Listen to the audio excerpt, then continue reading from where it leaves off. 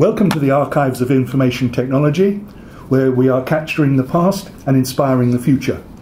It is Wednesday, the 10th of May 2017, and we're in the worshipful company of information technologists in the City of London.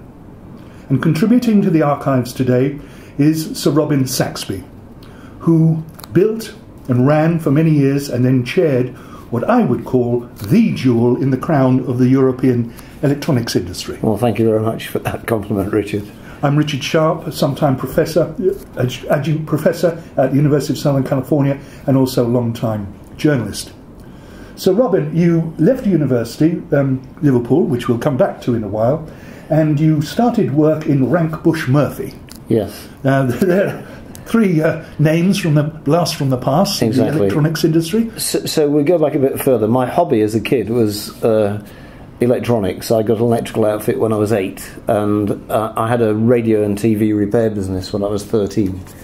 And so I went to Liverpool because it was the centre of rock and roll, and I love music. I used to build valve amplifiers as well. So I've always been a sort of pragmatic, do-it sort of engineer. And having started in TV repair when I was 13, the new up-and-coming thing, as I was graduating in 1968, was colour television. Colour television was not yet out, it was about to happen. And I thought, my final year essay at Liverpool was colour television receiver theory and practice. And what I remember in particular is the BBC on the milk round offered me a job on the spot. That's because I could talk colour subcarrier frequencies and I had all the buzzwords. And it was a very good salary, because in those days it was like £1,000, and they offered me £1,100. And the joke is, when I joined Rank Bush Murphy, they offered me £1,140, £40 more. But that wasn't why I did it. The reason why I turned the BBC down was I thought BBC make programmes, and really I liked the idea of making products, and we made television sets, and Rank Bush Murphy was probably the most entrepreneurial electronics company in the UK at the time. It was backed by the Rank organisation. Obviously they had Xerox as well, and my claim to fame is we designed the UK's first solid-state colour television receiver, and I got involved in integrated circuit design back in 1968, which is pretty early on, and my state-of-the-art chips contained 50 resistors and 50 transistors. And if you think today's chips in your mobile phone have got like 1 billion transistors, the world has changed. So I was a lucky kid to get the opportunity to join a great company. I also, this is another message for the kids who listen to this, I got 5 job offers. The one that turned me down was Rakel, and I think that's because I feel underneath it all I was kind of a pacifist, and they were in weapons, and I don't think they liked me very much. But everybody else offered me a job, and Rank Bush Murphy was my first choice. It was in Chiswick. And what was fantastic was the quality of the engineers that I worked with and their knowledge. And again, what I say to university kids is, you know, you can pass your exams, you can do your circuits. It's the practical experience that matters, and in particular, in any high volume product, it's about judging the tolerances to not to make enough products to make enough profit. You can design one product in a lab, which is fine, but high volume production takes some other skills, and that was my starting point in engineering. And what was your title there? I was called design engineer. The design engineer. Yeah. Yeah, so you better keep asking me some questions, otherwise I'll just rub it on. Well, you moved to Pi. How long were you at Rank Bush Murphy? So I was at Rank Bush Murphy for 4 years, and the reason why I moved to Pi, and this is just me, and this shows how wrong you can be. At Rank Bush Murphy, we were designing colour televisions, we were designing state-of-the-art chips, they were fully solid state, and one of the things, I gave a talk at the Royal Television Society when I was about 25 years old, and it was called TV and Chips, and it was a joke, it was TV and microchips. And what happened is Motorola Semiconductors, who were setting up in the UK, they were looking for bright young engineers who would work for them, and they offered me a job. And the reason why I was moving to Pi, because after 4 years of consumer electronics experience, I thought it would be good to get professional electronics experience, and Pi were working it was pulse code modulators, that's what they were, PCM receivers, and it was digital, And I thought it'd be good to broaden my experience, to get to a professional company, get a bit more digital. That's why I chose to go to Pi. In the meantime, before I got to Pi, Motorola offered me a job on the spot. And at the time I said, no, I've decided to go to Pi, that's my engineering career. But they kept talking to me, and that's how eventually Motorola seduced me back to join them with a company car. That's another bit of history we'll get on to. So I was 4 years with Rankbush Murphy, and I thought, I want to broaden my experience, I'll go to Pi. But what I found is I had this theory that professional electronics would be more advanced than consumer electronics. But in fact, the opposite was true, because with Pi, we were using discrete transistors, not integrated circuits. And the important thing, because the end customer was the post office, the biggest worry was 25-year lifetime. So if you were designing with the latest technology, where's the proof that it will last 25 years? So what I found Pi, and this is why I subsequently joined Motorola, I was only with Pi for about a year. The engineering was good. I learnt some new skills, met some other nice people, but the market wasn't really at the front end of technology, and Motorola, just starting in semiconductors, I had a factory in East Kilbride, Scotland, one in Toulouse, France, and one in Munich, Germany, and they were setting up in those days for the Americans. Europe was the expanding market. Right. Where was Pi? Pi was in St Mary Cray, Kent, actually. Right. So you've gone from Liverpool to Chiswick, and with my wife, by the way. So I met my wife in Liverpool. Again, that's another thing I say to the kids. It's always good to have plans, but the plans don't always work out. I planned to fall in love at 28 and get married then, but I met my wife much earlier and fell in love and got married at 23. So that worked out. So the other thing is, plans are good, but have a bit of flexibility. Right. So you did move to Motorola? Yeah, I did move to Motorola. So I had a year with Pi, and so here's what happened with Pi. So what I didn't like about Motorola, so I was very much of the engineering fraternity, and Motorola, realistically, the people who were running the company, they were salespeople and marketing people. They weren't really engineers. They wanted to hire engineers, and they offered me a job to head up their applications laboratory, but they had no equipment, no budget for equipment, no other engineers. And I said, well, if I'm going to set up an engineering lab, I need all this stuff. And they said, what's that? And we kept talking, and after a year, they kept showing me the good life, and because people on the sales and commercial side, certainly in those days and probably still today, make more money than people who are just working in the labs. And I was newly married to my wife Patty from Liverpool. She was a teacher, and we had our first house in Kent. It was the cheapest way to buy one. And I was commuting to St Mary Cray in a beaten-up Ford Anglia, which didn't run very well, and we were very poor with our first mortgage. And so Motorola offered me something like £1,000 rise and a Ford Cortina 2000 GXL, and I still wasn't sure about joining them. I thought, these people are very commercial. Will I really be okay with them? And Jim Knott was the guy who hired me, and he picked up the phone and he said, what colour would you like me to order for your new Cortina 2000 GXL? And I said, white with black upholstery. And then this is how clever Motorola were on the sales and marketing side. They gave me the car 2 weeks early. I used to play table tennis with the guys at Pi, including the chief engineer. He was 53, I was 27, and his name was Norman Everson. And he said to me, have they got any more jobs I could do with a car like that? So that was when the joke is, I went to the dark side. I went to the commercial side, very nervous, but I learnt a lot, and actually I turned out to be quite good at it. And so you established a lab for them? So here's what happened. So the particular job they offered me to start with, I turned it down, so they hired somebody else.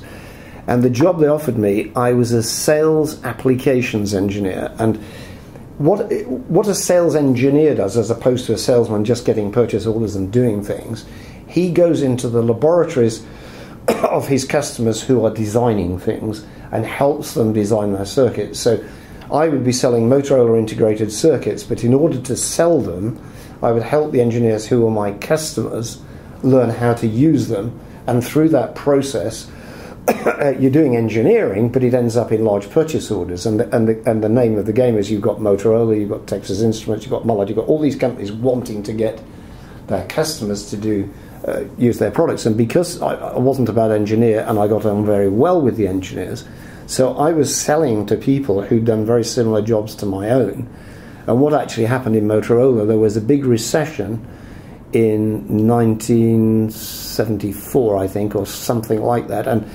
the business was going down, purchase orders were getting cancelled, companies were going bankrupt, and what happened is I more than doubled my turnover in the worst year ever because all these new products were going into production and we were getting revenue.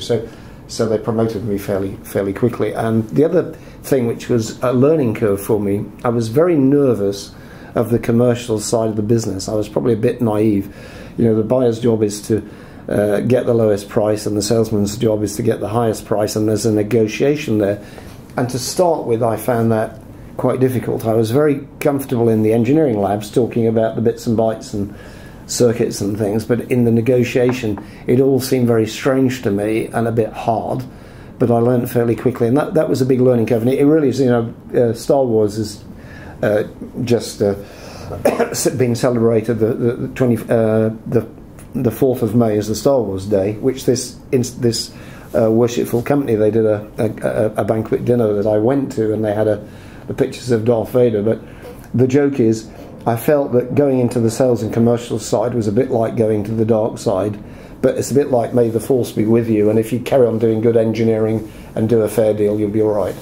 So now you've got the technical expertise in electronics, yeah, and you've also got now this experience of sales and of helping customers, yes, to apply the products from the company. And what I would say more than that with Motorola, which and I think this is also goes to some of my success with ARM, one of the things I say, and today, by the way, I'm involved in 8 startups, and I invest and I advise the chief executives. I'm also involved with the Royal Academy of Engineering. We've got a thing called an enterprise hub. And one of the things I learned from Motorola is that customer pull is 1,000 times more important than technology push. So if you meet the explicit need of a customer and fit your products to those needs, you'll do very well. If you try and sell something that's not quite right, what usually happens is you'll get into heavy price negotiation and so on. So that's one thing I learned. And then the other thing I learned from Motorola was, it's all about marketing. So marketing is anticipating the need of the customer, probably before the customer knows he has that need, looking at the technical roadmap of your products and how that fits. So what Motorola was organised in segment marketing. So I was working to start with in the consumer segment. I did change to the computer segment, and when I got a promotion later, but we'd have consumer electronics, we'd have industrial electronics, we'd have automotive electronics, we'd have computers and so on. So basically the segment marketing approach and understanding the way those technology changes are likely to happen over the next 20 years and being prepared for them. So I would say, as well as understanding selling and learning selling skills from Motorola, I learned a lot about marketing. And it's a technical marketing. It's what we call strategic segment marketing. And I very much, that's almost got into my psyche as a way of thinking. And you know, getting those skills at 27 was quite good. We'd also I would mix with the designers and the production people. The other bit of Motorola was very much one of teamwork. At the time, we used to do management training exercises on the subject of synergy, and synergy was a training they did for the lunar astronauts. The idea of synergy is, in a team, you're all good at something, you're all rubbish at something, and in a crisis situation, you want the person who's best to take charge. So synergy is all about learning those skills, and I learned some of those skills from Motorola. Again, I was 27 years old. I was in a computer group in Motorola, and we were playing business games. I was only 27, and we had a team, and we told the game is synergy, here's what we've got to do, win it. And I remember the boss of Germany, who was about 45 and I was 27, was saying, we'll do this. I said, no, well, it's synergy, let's everybody have a word. And he said, Mr. Saxby, I've learnt a lot from you. The thing is, we won the game. And it was, the prize, by the way, was an abacus, as we talk about computers. And I've still got it. And Motorola was a company which was, among other American companies, renowned for its training, wasn't it? It was fantastic. I mean, so what was great about it, having worked for the other companies before and after Motorola, it was non-ageist. It was about quality of people, teams, and getting the best out of the best. And therefore training was very important. And it was this is also where I learnt a lot about Europe. So headquarters of Motorola was Geneva, and I'd go to Toulouse and Munich and East Kilbride, and you'd get different skills and different ideas from different places, but we were very much operating, looking at the whole of Europe for the opportunities and working together, and the training was excellent. Also, you know, we get things like finance training, and so I was trained in all the business skills as well. And you left Motorola. Why did you leave? So it's like everything. So the joke is, in the performance appraisal, I was there 11 years. Which Motorola was renowned for? Yeah. It was Motorola Semiconductors was the division I was in, and I said to my boss, you know, in the performance appraisal, "What do you want to do?" I said, "I want to run the whole company."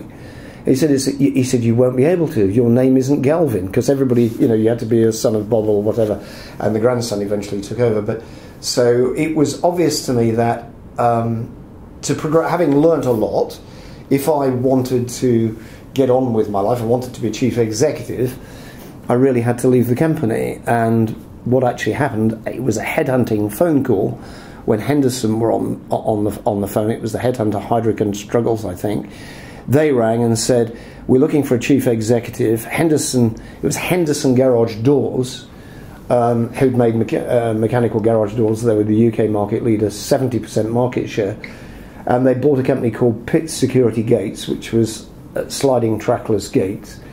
But then they bought a company on Long Island, New York, called Continental Instrument Corporation that was into access control. So they got themselves accidentally into electronics, and they had a few problems, and basically the American equipment wasn't working properly in the UK. So my interview was, "We got these problems, how do we fix them? What would you do?" I said, "I'd get a consultant in." They said, "Do you mean PA consulting?" I said, "No, I think Dave Leeper could do that in an afternoon." So I was the chief executive of Henderson. My first CEO's role, making security equipment, access control.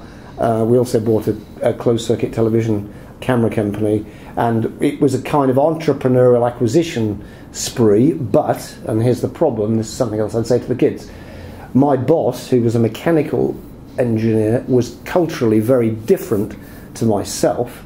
And although I say my Henderson job was like a Harvard Business Practical with a vengeance, culturally he was the complete opposite of me. I was very much a team player. He was very much look at the P&L, look at the balance sheet, look at the cash, look at the detail, and beat the people up. And so, having had my sort of difficult period, I moved on to European Silicon Structures. Right. And where did you work there? Where was that based? So what happened is, so this is the other true story. So when I joined Henderson for the CEO's role, and I wanted to learn the CEO skills, Motorola tried to persuade me to stay, and they offered me several, you know, offers to come back as well. I stayed friendly with them, and they said, "The semiconductor industry is in your blood, you know, you'll be back," sort of thing. And what happened is, I'm at Henderson, I'm the chief executive, not really getting on well with my boss, learning some new skills, how to be a bully, it's a good skill to have if you need it, and how to be difficult. And my wife would joke about my old boss, if I'm being a bit naughty, she'd use his name at me today. So I've learned a bit of the real dark side from him, which can be useful. If I saw him today, you know, how to be tough, how to be difficult. He taught me some of that, and I survived. So I got a phone call from a guy I'd worked with at Motorola. His name was Jean-Luc Legrand-Clement, and he said, "We're starting European Silicon Structures." You probably know Rob Wilmot, who's another computer guy, was involved at the start of that. So this was Europe's first funded semiconductor company to do full custom ASIC chips.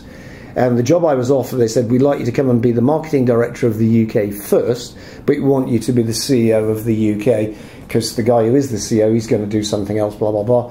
So that's what happened. So I joined European Silicon Structures. What was fantastic about European Silicon Structures, raised $100 million of seed capital, which was pretty good. We got that from Philips, Sharpe, Olivetti, etc., top European companies. And the idea was, we can make full custom silicon more cost effectively than using photomass. And the idea was design your own chips, direct write on silicon with e-beam machines and so on. And it was a fantastic vision, fantastic team of people, fantastic fundraising. The only trouble is the e-beam machine, which was the machine to write the chips, didn't work properly. It had a tenth of the throughput of what it was supposed to do. And therefore the P&L didn't work, and the whole business model was broken. Eventually the company was taken over by Atmel after I left, and they got out of e-beam and so on. So it was ahead of its time, but we and one of the other things I say to the kids, be prepared to make a mistake and have a go, and job security is how easily can you get another job, and we all learn by mistakes, not by sitting in a room not worrying about things. So I learned a lot about startups from ES2, and if only the e-beam machine had worked, maybe I'd have stayed there, and maybe ES2 would have been a fantastic success. And I did get promoted in ES2. I became a vice president. I was part of the European management team, and also with ES2 I was put in charge of the US company, which was United Silicon Structures, US2. And my last job before I joined ARM was sorting out the US operation in California, in Silicon Valley. So ES2 gave me Motorola gave me exposure to America and to Europe. ES2 gave me exposure to Japan. We had partners in Japan, and gave me exposure to Silicon Valley. And so one of the reasons why people say, how come you were successful at ARM? I said, well, it's my global experience. I'd seen everything, done everything, knew everybody, kind of right place at right time, and it worked. And I think if you and it's experiencing the downside of all these things as well. It's not like a glorious success everywhere. It's how to survive and pick yourself up. And the phone rang again in 1991. Phone rang again, yeah. So it was. This was Heidrick and Struggles. I realised that the headhunter for Henderson wasn't Heidrick and Struggles, it was somebody else, can't remember. It was Heidrick and Struggles, who, by the way, also hired John Scully to Apple. They rang me up and said, Acorn were thinking of spinning out the 12-man design team into a new company. Apple were thinking of investing. VLSI were thinking of investing. But Apple wouldn't put the money on the table unless they'd found a chief executive. And I was a name, so I went and had a chat.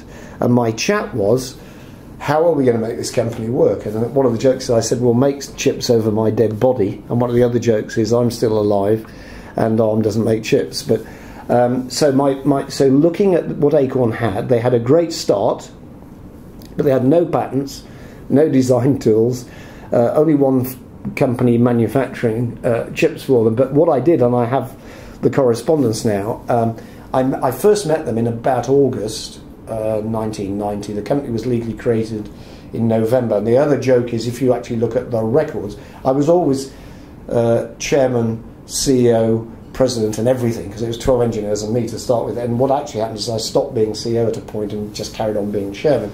But the other key thing, there's a bit of confusion. I was actually with the company before it started doing email, but I couldn't join them because I was on 6 months' notice at ES2. So I joined ARM full-time in February 91, and we did a deal with ES2 actually, because we stayed friendly with them and they licensed the ARM technology, where I could do days for ARM when I wasn't there, and I do them back. So we traded days. So we carried on with a friendly relationship between the two companies. And what was the idea behind ARM? So well, the ARM was, and this. So I said, they said, the business plan said, we'll have the best RISC chips, right? And realistically, and RISC means what? RISC means reduced instruction set computing. So why Acorn were using, the key benefit of RISC was better performance, okay? So it's a bit like cars, big engines produce more power. The original RISC chips from the likes of IBM produce more power in terms of performance.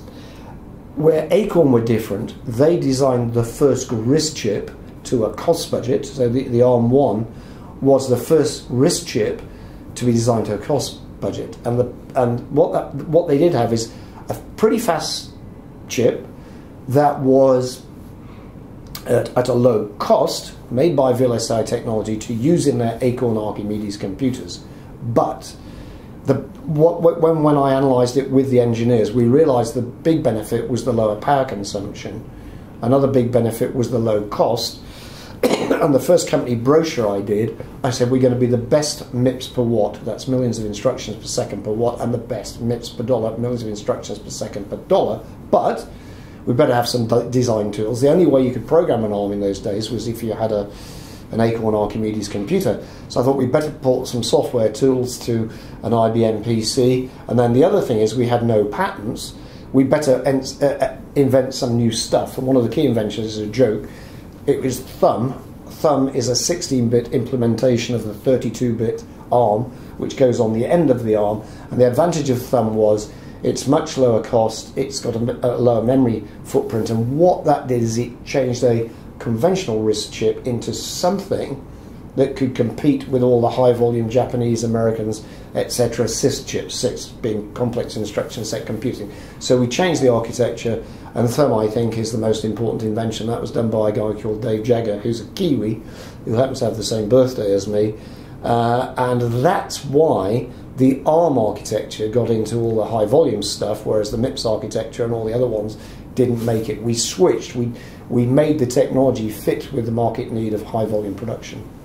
One of your first customers was indeed Apple. It was. For the Newton, yes, which was a complete failure. Exactly. You must have thought, what am I doing here? No, I didn't think that at all. Oh. So how I looked at it was Newton's... So it comes by, if you're making mistakes, you're learning. So what was great about Apple, the guy who was behind the Newton project is a guy called Larry Tesler.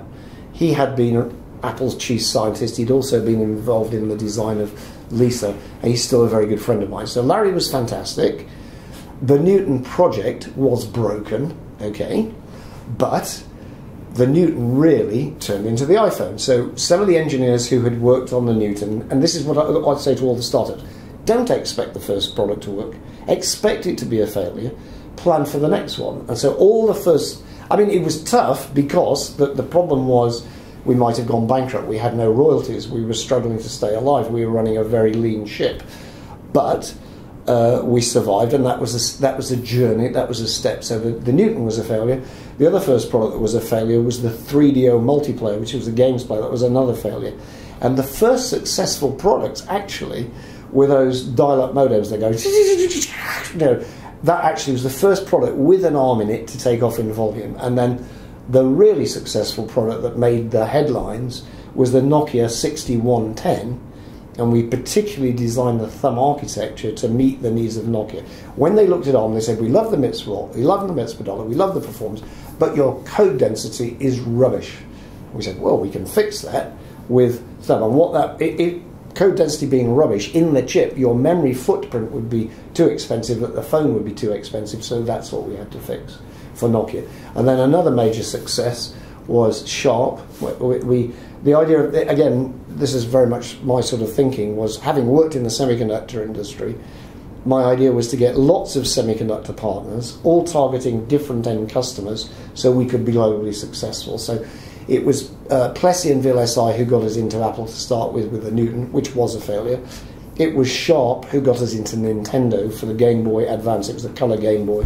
It was Texas Instruments who got us into Nokia. It was LSI Logic who got us into the disc industry and so on. So there were lots of failures and lots of success stories. And again, so the Game Boy Advance was going to be a big design win, and we got a phone call saying they'd cancelled the project. And the reason why they cancelled the project was they couldn't... The colour display, which was also made by Sharpe, wasn't good enough, so the project was cancelled. But 2 years later, it was back on again. So the challenge with ARM was, when do the royalties come? When do we ever get this volume? But what we did, we had to keep licensing stuff to lots of different people and sell design consulting to keep the lights on, to keep things going. And from a licensing point of view, the big win really was Samsung. So we got Texas Instruments, we got VLSI, we got a few big players. But Samsung, as Koreans, didn't really understand microprocessors very well. And I managed to persuade a guy called Dr. Hyun Lee Roh that if he designed his own chips using ARM processors, he could have much more successful products. And look where Samsung is today. And that was the start of... And the joke was, we hadn't got a lot of money, and we hadn't got a lot of people, so I quoted them a large price for their license fee, because I said, we need to hire a lot of engineers to support you. And they gave me the purchase order, and more than that, they wired me the cash, because I said, unless you give me the cash, I can't afford to hire the engineers. So we got a several $1 million deal from Samsung, and that's when we doubled the size of the company. We went from about 30 people to 60, and it nearly killed us, because all the 30 are doing the work, and they're having to train the new 30, and you're having to keep things going. That was the toughest period, actually. And so we've got Robin Saxby, the deal maker now. Well, I've always been the deal maker from the... I was very much the deal maker from Motorola, but deal making is not... It's not just about business and money. It's about getting the job done. Okay, and it could, if you look at a football, it's really about teamwork. It's about you know, all the papers say, I did the big deal with this big guy. Sorry, it's rubbish. A football team is everybody. It's the training department, it's the backroom staff. So I would say, rather than say I'm the deal maker, looking at the team, you're as weak as the weakest link. So where is that weak link, and how can you fix it, and what can we do about it? And another thing is, which is my culture for Arm, is I believe in brutal honesty, which means when I'm talking rubbish, tell me and I'll admit it, and vice versa.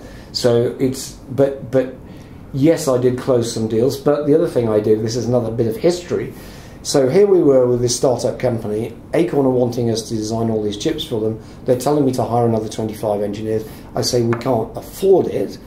It will take as long to develop the deals as it will to design the circuits. So we hired Tim O'Donnell, working for us in Silicon Valley, as the deal maker there. We hired Takeo Ishikawa in Japan, the guy who actually, I think I did the Samsung deal before we'd hired Sam Kim in Korea. So again, it's very much the team. But yes, I can help make deals happen, whatever they are. That's part This was a difficult period when you were doubling the size of the company quite rapidly. Yes. How did you manage that?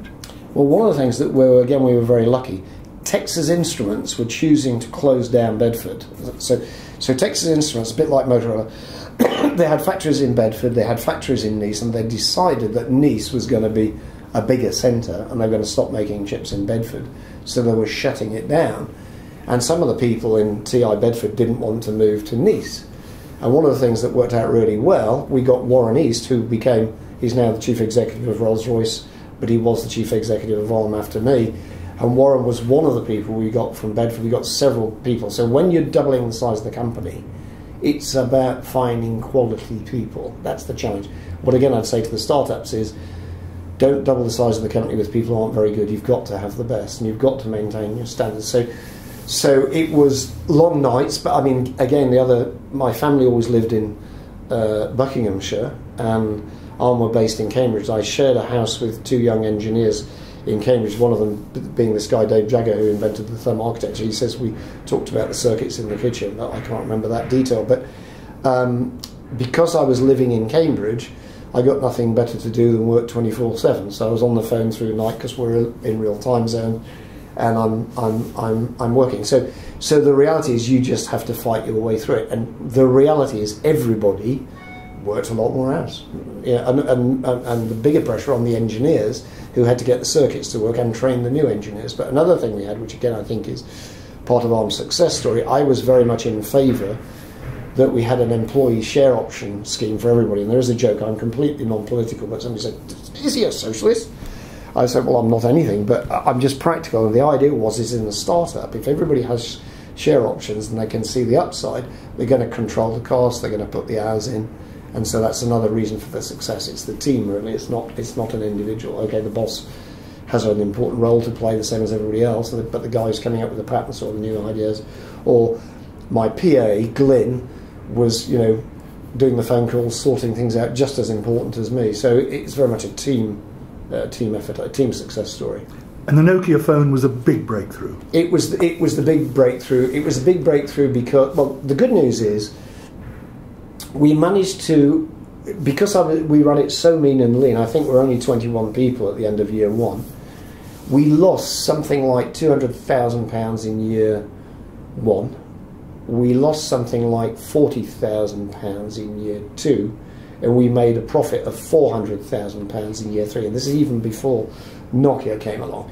So, but Nokia was like the volume rap, really. And also, because Nokia changed the phone industry, and I have TI to thank as well. It was Nokia, Texas Instruments, and Arm working together that really invented the first smartphones. That was the start of it, and everybody contributed. They all contributed in what they're good at, right? And it was a team result. And of course, Nokia, when they launched the 6110, they were probably number 3 in mobile phones to Motorola and Ericsson. They took off. And the particular thing that helped us there was Nokia launched their phone in about 1997. We went public in 1998, and when we listed on NASDAQ and London, and because everybody knew who Nokia was, when we're talking to shareholders, it gave us credibility. So Nokia was important for us in many dimensions, really. But so was Sharpe, so was Samsung, so was everything. But in terms of the IPO, Nokia was a very valuable friend to have. And your business model you've kept to, which is we design, we support our business customers. We are not a consumer electronics company. Yeah. So what I say, so it's important to say, I retired from Arm in 2007. I'm still and that's 10 years ago, I'm still very friendly with my friends at Arm. And the basic idea was, we will create enabling technology. It's not like we're just doing custom design. The parallel is, we design the world's best range of digital engines, right? And they can be fast ones, small ones, low power, low cost, simpler for the Internet of Things and so on. And we'll do extra bits as well, like graphics and things like this, that could be equivalent to turbochargers. But we won't make chips because, and in my Motorola days, I'd seen 3 economic downturns at least.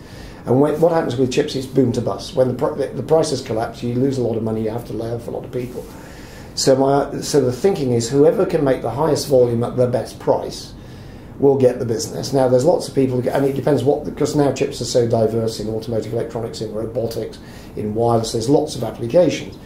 So it needs the specialist volume skills, and that's not what we're good at. But we, and I say we, even though I'm not at Arm anymore, Arm still designs the best digital engines. And now, with over 100 billion Arm chips shipped, and 20 billion this year, and still accelerating, everybody's using ARM. So now ARM has become the most popular microprocessor architecture on the planet, and you've probably seen Fujitsu's exascale supercomputer is going to use ARM.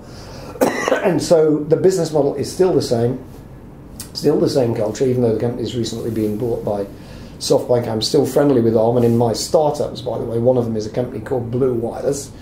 We're doing 60 gig Wi-Fi. It's a Bristol startup. Arm has just made a £3 million investment in it, which I'm very grateful for. And one of the guys who used to work with me is now on the board of Blue Wireless. So this innovative partnership thing continues. And if we look at robotics, if we look at the future, the potential for Arm, provided they do a good job, is even greater than it's ever been.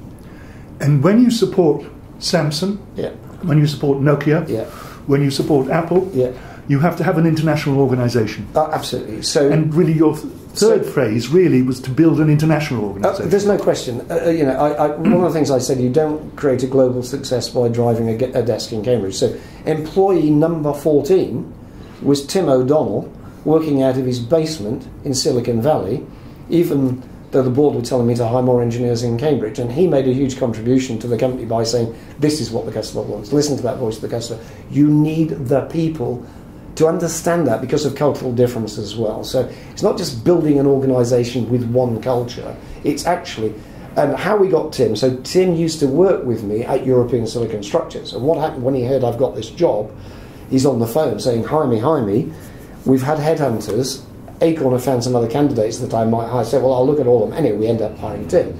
Takeo Ishikawa, my partner, VLSI Technology, who's the first licensee, Cliff Rowe, said, we got this really good guy in Japan, he's not getting on well with his boss, he's looking for another job, would you like to interview him? So again, this is the other thing I say to, we can get hung up on business strategies, spreadsheets, transistors, clock speeds. The reality is business is about people, it's about contacts, it's who do you trust, who do you believe in working together. And so we created an international, well, we started with an international organisation because the seed capital came from Apple in Silicon Valley, and we had Larry. We had VLSI Technology in Silicon Valley, that was Cliff Rowe.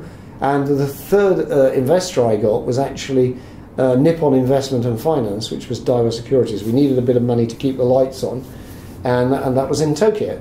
So the company's always been global, and I've always been on an aeroplane, and in my time with Arm, I did 2 long-haul flights every month, right? I'd typically be in Asia, and that's the way it is, because you get more from sitting. You can have Skype calls now, but face-to-face stuff and real discussion is what's important. Did you work with Steve Jobs?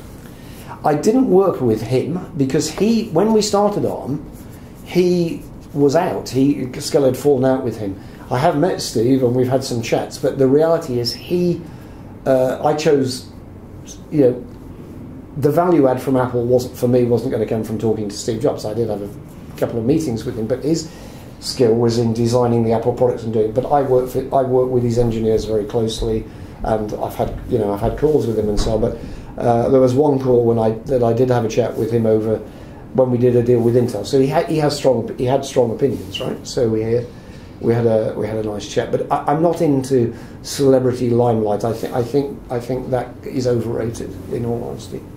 You mentioned Intel. Intel are convinced they have to have design and they have to have manufacturing because it's like a clock. They say it's tick-tock. It's tick-tock. So I think that's a bit unfair on Intel. So I'm a fan of Intel. So what is the strength of Intel?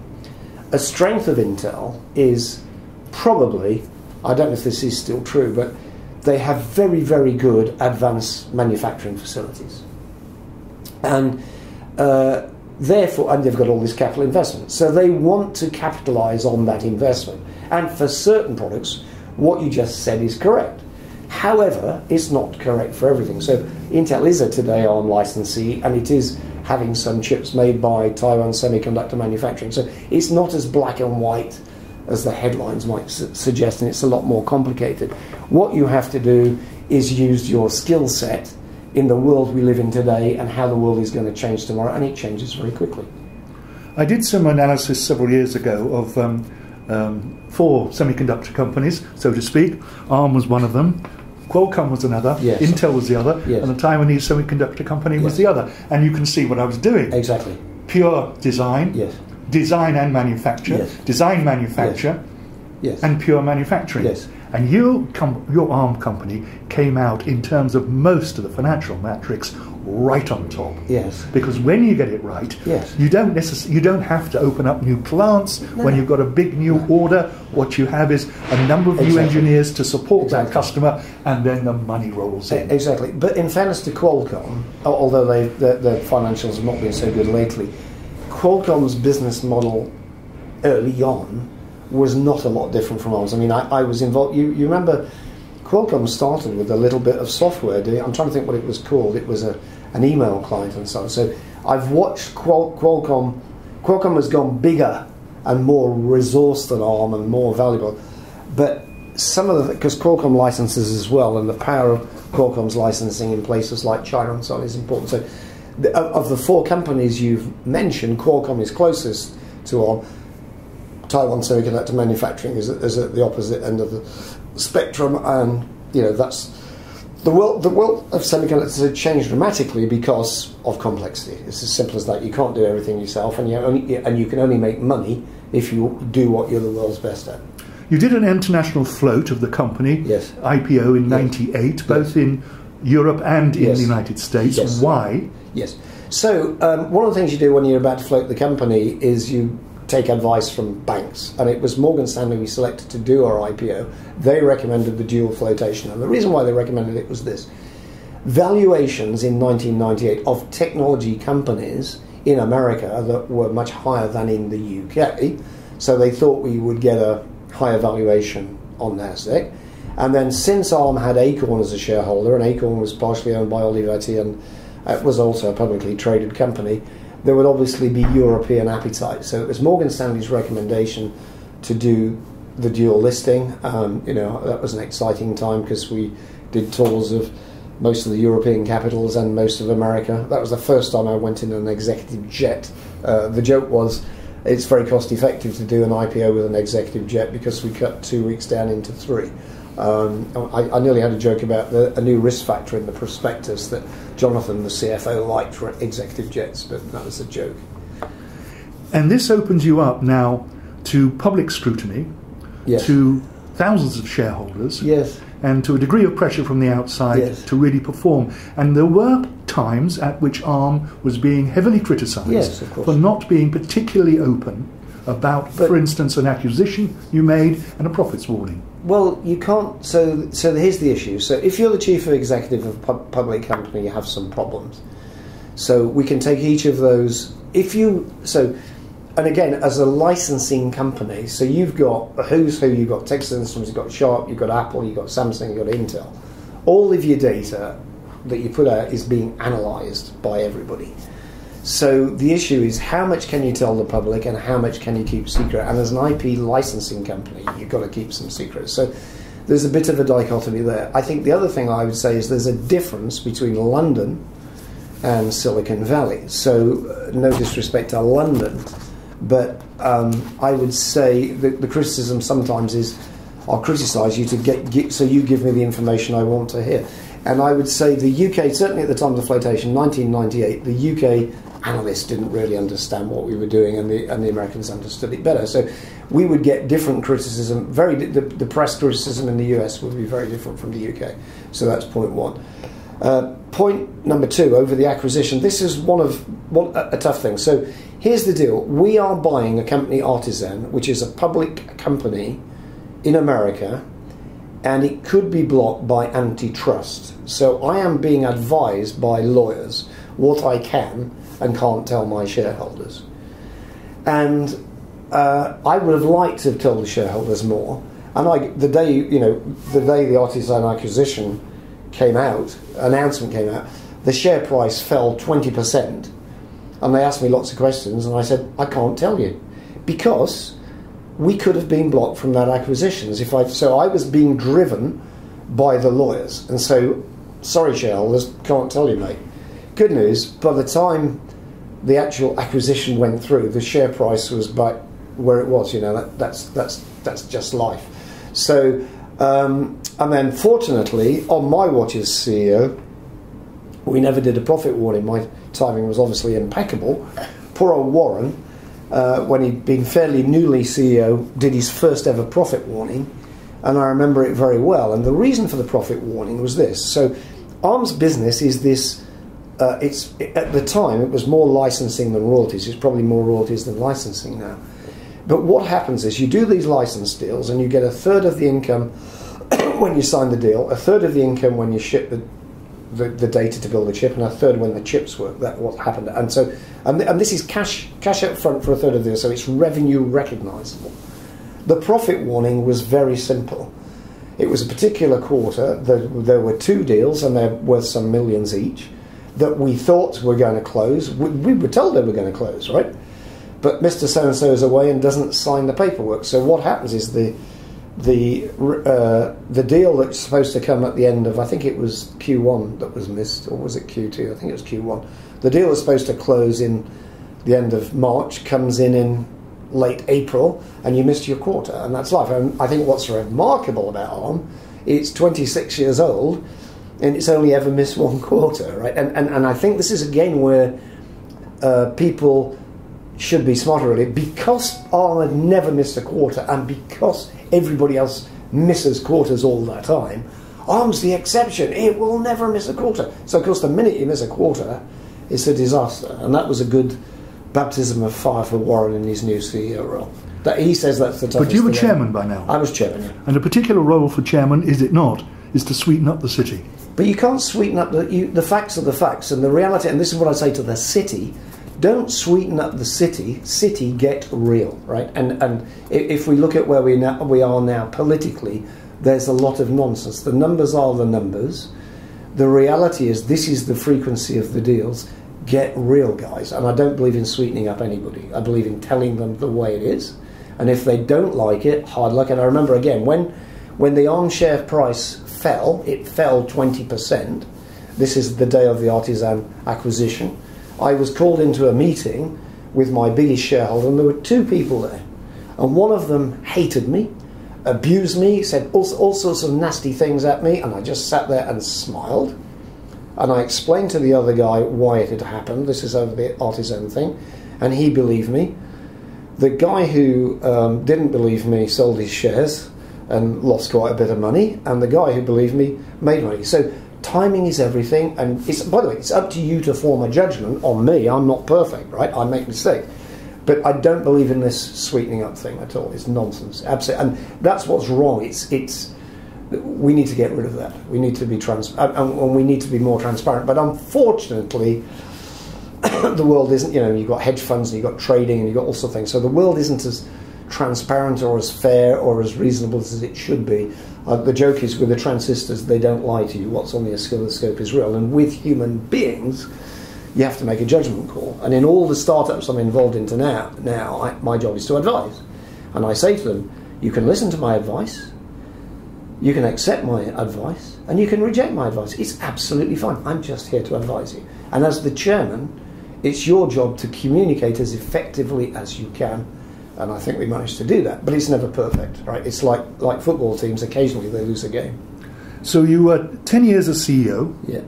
And you helped build a company into a $10 billion operation. Yeah. Value. I don't mean turnover. Yeah. I mean real value. Yeah.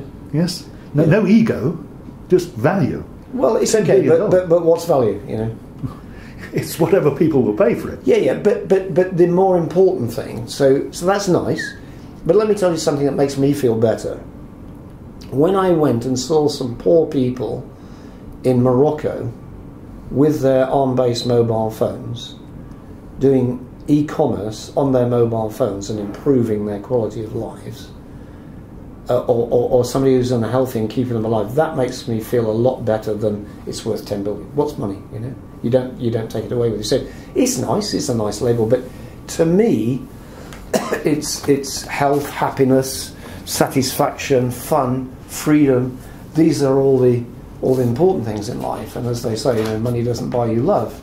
Having enough money is help, but I'm not, and I think this is the other difference. I am involved in startups and venture capital, but I'm much more interested in the innovation and the new technology than I am in making the money. The money is a useful byproduct. You deserve to earn something for your money.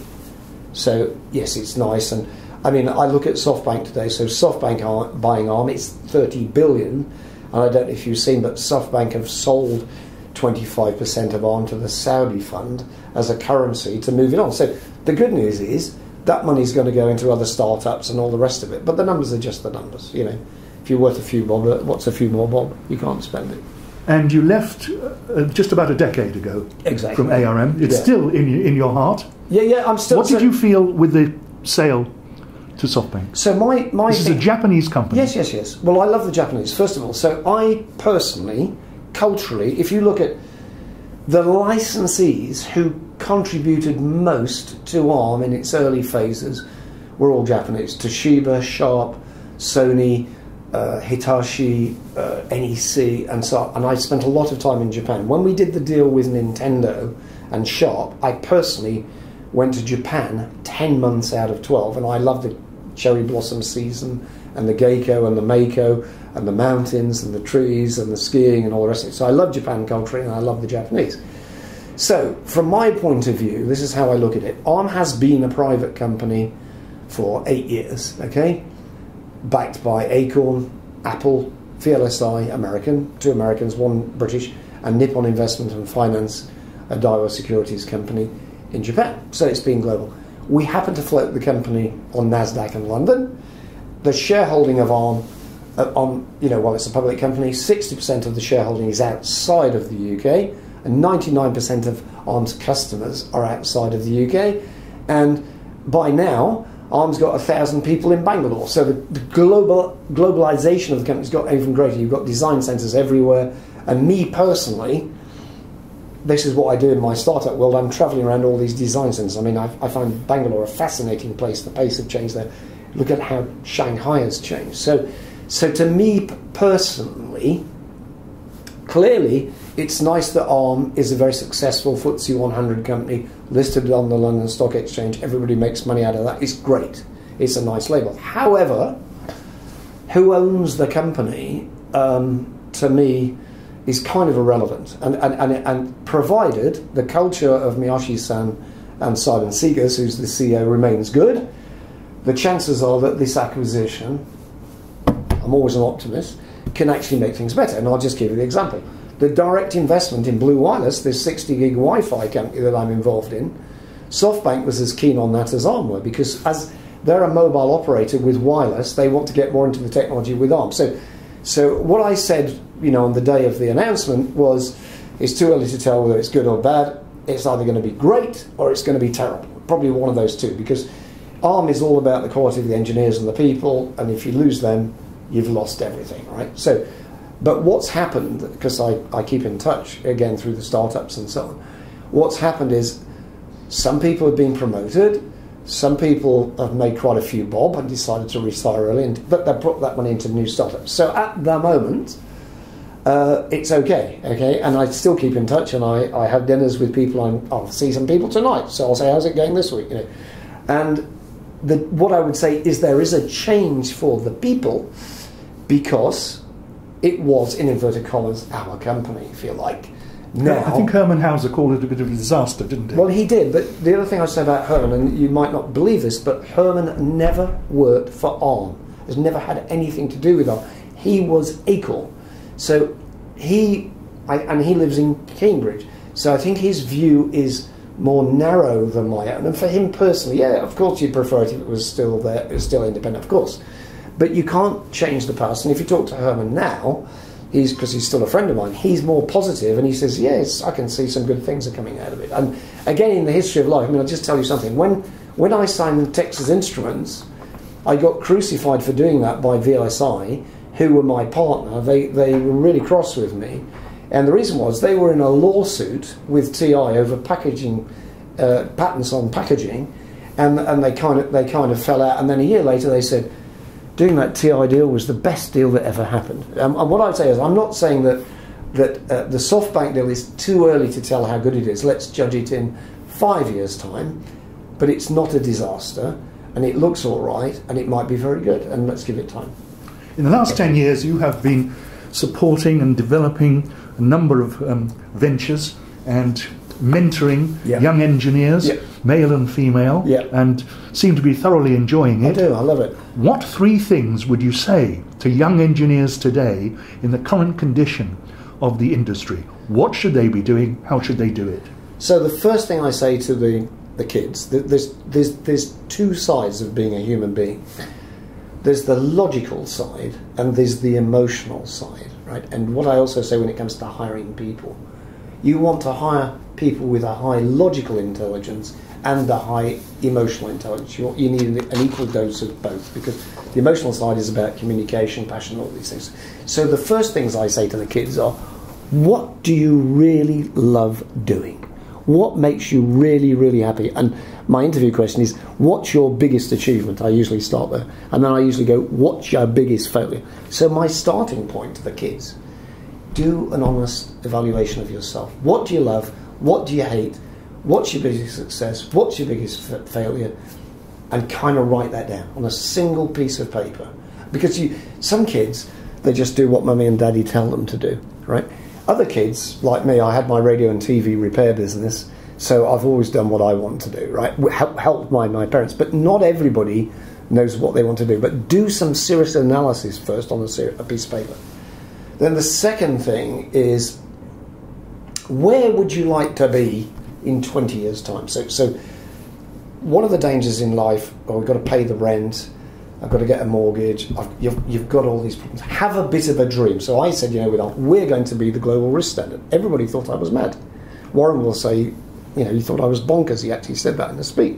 But I kept saying it, and we did it. So you've got to dream, you've got to think beyond the possible and back off to reality. And then the other piece is, I really believe in SWOT analysis, strengths, weaknesses, opportunities and threats, and be very honest about that. And then the other thing to the kids, which is very, very important, surround yourselves with people you trust. And if you love them as well, so much the better. But basically, don't just be an isolationist. So it's about people, it's about teams. And this is the other bit, it's think a bit about what you are culturally. So, and hobbies. So if you like playing tennis and you mix with tennis players, you'll feel, and they happen to be engineers, or you like to go skiing. So think about some of those things and write it down. And then what I'd say to them is, write down your 1-year plan.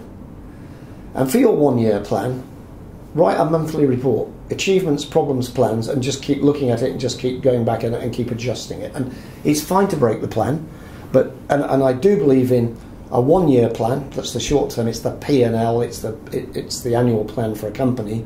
I believe in a strategic plan, which is the 10, 20 years out. How are we trying to change the world? What are we trying to do differently? And then I believe in the tactical plan, which is the things we have to do today to hit the strategic plan. So in Arm's early days, it cost us money to buy patents, right?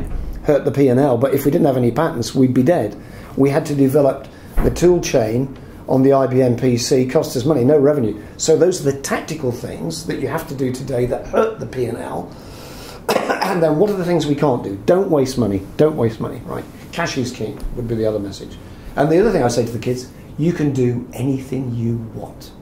Just work out what it is you want to do. And then the other thing you might do, find some older people like me who've made all the mistakes and have a chat with them so that you don't make the same mistakes that we've made. Thank you, Sir Robin Saxby. We're back at the Archives of Information Technology with Sir Robin Saxby, and he's going to talk about his early life. You were born in 1947 in Derbyshire, in Chesterfield. Yes. And what did your parents do? So my parents were just ordinary working people. My dad worked in a hardware factory and things like this, and he actually was a security officer, was his last job. My mum was a housewife. The way I was brought up, the mum looked after the kids and the dad went to work. And the other thing about my dad, he had his male life, which was to go down the pub, Queen's Park Hotel, and play 9-card brag with his friends. And once I was old enough to drink, I could join my dad and play 9-card brag. And you went to a primary school. What did you actually get from your parents that makes Robin Saxby? So they were very supportive, very loving, very caring. My dad was more the sportsman, so he threw hard balls at me and I had to catch them, you know. So he toughened me up with his cricket, and he was a good footballer as well. And tennis. My mum and dad met, they actually won the tennis championship, so I love tennis, so I got that from them. My mum was really the supportive, almost anything I did was okay and she would support me, right? And so she was the supporting mum. My dad, with my radio and TV repair business at 13, my dad got the purchase orders from his mates in the pub, and my mum acted as the technician and held the chassis where I was soldering. So they are a warm family. The other thing is they were both one of 7. They were the youngest of 7, so I had a lot of aunties and uncles and grandparents and so on. So I was in a warm, loving family that didn't have much money, but were very fair and very kind. It's a relatively unusual name, and the only Saxby I came up with was the people who make the pies. Yes. Any relationship? So probably distantly. I've done family history because my dad's dad died when he was only 3, and so I wanted to know about his side of the family. So my dad's dad, he was a colliery surveyor in mining in Derbyshire, Bolsover Colliery, but he came down from the Durham coalfields, and his dad, it turns out, was William Alfred Saxby, was a master mariner who was born in Essex and brought coal from Durham to London on his own sailing ship. I know quite a lot about him because I found the records. And his dad was a publican in Kent, so the Saxby origin is actually Kent, and they reckon it comes from Saxe-Coburg in Germany. That's I've done 23andMe and the DNA, and I've got German blood, Viking blood, and French blood. So I'm not too much British and Irish. A bit of Irish in me. And you passed your 11 plus and went to Chesterfield Grammar School. How was that for you? It turned out to be great. I was very fortunate. The grammar schools were fantastic, because they were structured on public school lines, discipline, sport, debating societies, art, everything. And that really helped me, not just in passing my A-levels to go to university, but the school societies. I was deputy secretary of the Senior Literary and Debating Society, and I had to debate alongside Stephen Wakelam, who was the secretary, and he went on to be a great playwright. So what the school gave me is putting me with the best of the best. And probably the school motto was non quo sed quo modo, not what but how, and I think that's very true. I've actually written a song, non quo sed quo modo. It's not what we do, but how we do it, how we apply ourselves. And I think that's another message to kids. Think about the how at least as much as about the what. You moved to the University of Liverpool. You applied and you got in. Yeah, that was my first choice. I was very happy to go there. I picked it because it was on the coast, and it was a city, and it was a swinging city, the Beatles music. I've always loved music. Again, in my electrical career, I used to build valve amplifiers and for the rock and roll clubs in Chesterfield. And again, when my son studied, I did valve amplifiers for his guitar. So I went to Liverpool, loved it. Liverpool is probably my favourite city in the world. The Scouse wit and humour is fantastic, and we're still supporters of Liverpool Football Club. Had to do that because my wife said I had to become a Liverpool supporter. She wasn't too impressed when I took her to see a game at Chesterfield at Saltergate. What is the Saxby style of management? it's a we, not me. It's a teamwork. It's a let's be brutally honest with each other and let's get some facts on the table. And there are no rules. It's like every opinion counts. Let's kind of whiteboard and brainstorm. Let's look at all the extreme positions on everything, and then let's work it out. You seem to be brutally honest sometimes. That must have got you into trouble. It has a lot. So I was told at Motorola that being brutally honest, when I told the chief executive that our quality wasn't good enough and explained why, a boss told me that I would have had a promotion 3 years earlier if I hadn't told him that. When I had a boss at Henderson, he said, in that meeting with Norman, you admitted you made a mistake. Meeting with Stuart, you admitted you made a mistake. Never let me hear you say that again. It's a sign of weakness.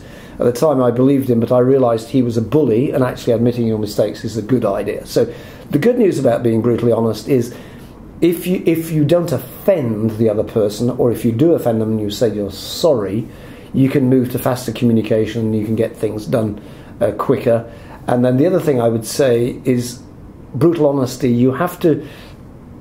I live in a culture and a world of engineers. I get on well with my son-in-law. He has a degree in computer science, and we start by defining the methodology and the rules under which we're playing.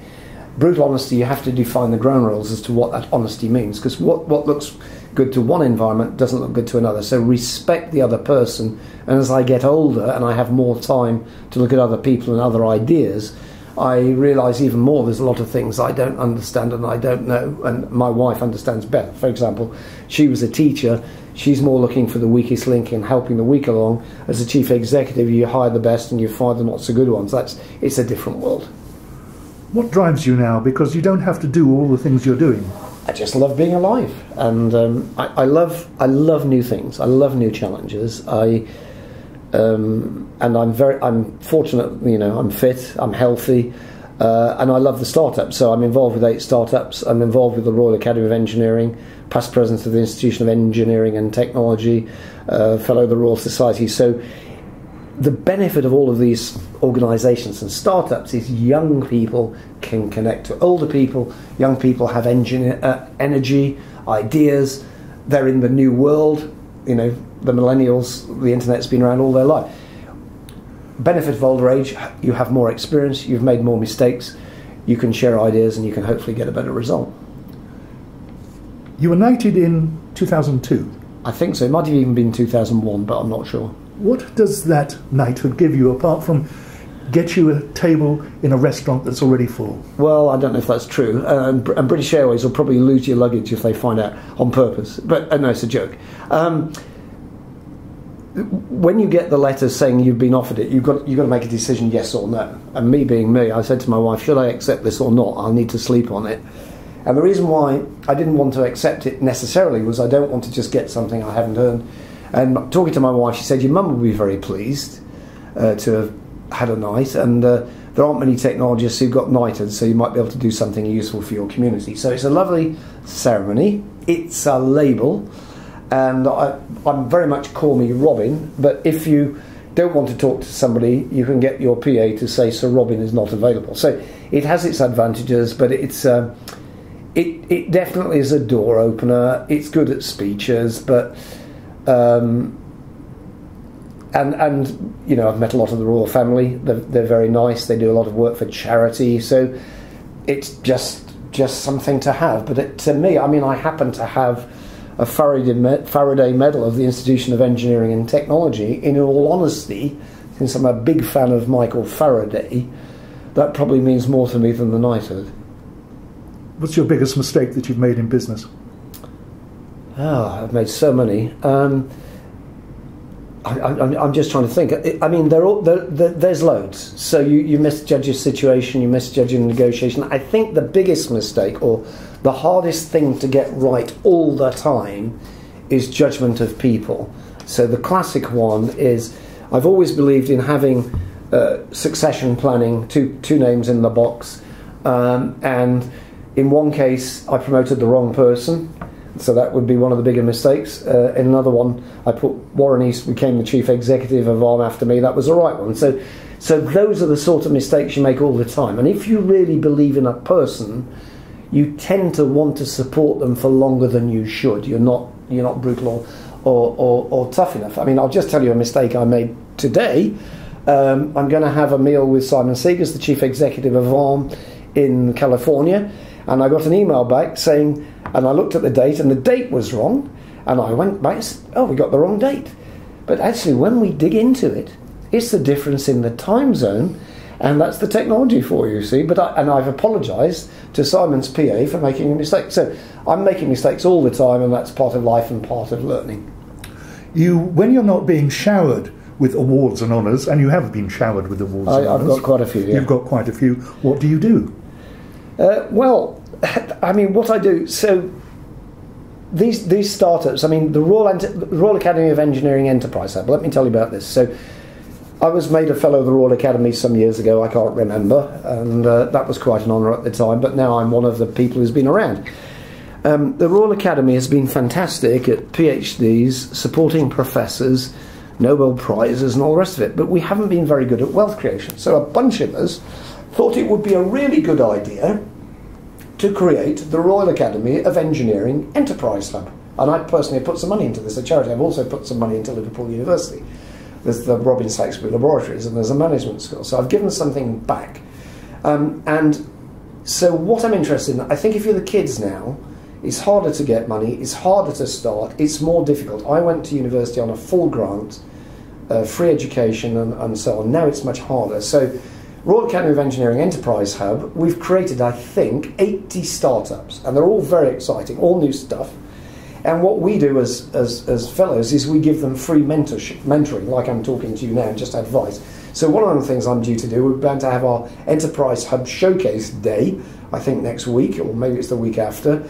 And then I'm also doing with, I think 6 of the startups have been selected by the administration side of the business, a lady called Anna, and they're going to do surgeries with me, and we're going to talk about those now. One of them that I met, this is another thing that actually happened, Sam Cockerell of a company called Libertine that's doing free piston engines. I started off mentoring him, and then I said to him, after we'd done a lot of mentoring, I thought, well, this guy's really pretty good, and this idea is really pretty good. So I said, Sam, would you like me to write a checkout? So I've written a checkout, and I've just had another email today, one of my startups. So I've got 8 high-tech startups that all have the potential to change the world in the same way that Arm did, because I'd like to do it a few more times if we can. And I'm trying to help them with a bit of money and a bit of advice. And I'll give you a demo. This is what I'm very excited about. There's a company called Sontier. This has got the best sound technology on the planet. I'm going to demonstrate these headphones to you. We've just announced a licensing agreement with a major Chinese partner. And Sontier has people in Sheffield, Silicon Valley, and Shenzhen, China. That's where the people are. But I'm very excited about this. And this even is going to apply to movie theatres. So in the same way that Arm has changed the world of chips, I believe that Sontier technology can get into every loudspeaker, every cinema, every headphone, everywhere. That's my mad dream for Sontier. When you've heard these, you might believe me. Thank you very much, Sir Robin Saxby.